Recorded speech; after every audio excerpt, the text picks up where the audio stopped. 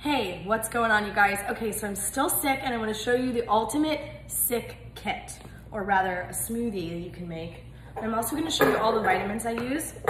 So I'm going to actually make a smoothie. Pineapple is so important because pineapple has bromelain, which helps with cough, and I have a really bad cough. I don't know if you guys have had this where like, I go to the doctor and they're like, we don't know what's wrong. So I'm like, okay, well I'm just gonna do homeopathic style, which is what I'm doing. But I don't know exactly like what I have, but like my ear's bothering me. So if you guys watch this and you know, send something to me, but my nose is clogged up, my throat, I have a cough. So I'm just doing everything that's good for all those things. So lemon juice. I guess I should probably say this is not medical advice, just in case. This is what I do. This is not something that you have to do.